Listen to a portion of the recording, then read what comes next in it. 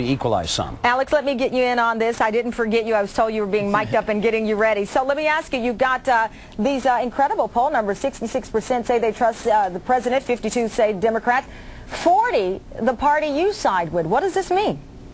Well, I think it means that we're in the middle of the Obama honeymoon right now. And, you know, one of the interesting things about those poll numbers is that his policies lag him considerably in almost every area, which means that people really like him right now, and that's not surprising. He's a very admirable person. There's a lot of characteristics. But tell me what you think your party's problem is. Let's not talk about his problems, because he's got 66% that trust him.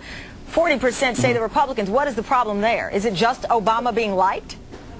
Well, I think our party obviously has some rebuilding to do, and it starts with reclaiming the mantle of fiscal responsibility, something that the Republicans in the House and Senate are working very hard to do. You saw that in the nearly unified opposition to the stimulus and the Democrats' budget, which is going to increase deficit and debt in the out years.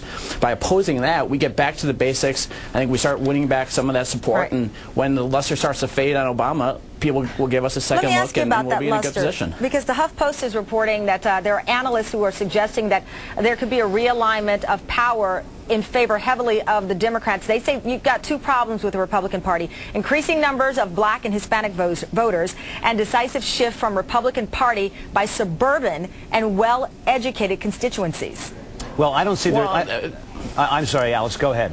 Go ahead, Alex. No, I was just going to say that's the same sort of analysis you heard 4 years ago when everyone thought there was going to be a realignment towards the Republicans. The fact of the matter is, this is a very close country. If you look at generic congressional ballots, Republicans and Democrats are very close. And I think once the honeymoon fades away and people start looking at Obama's policies, the Republican Party will be in a very good position. Okay, thank you both for talking with me. I certainly appreciate it. Mark and Alex, good talking with you. Take it easy. Thank you.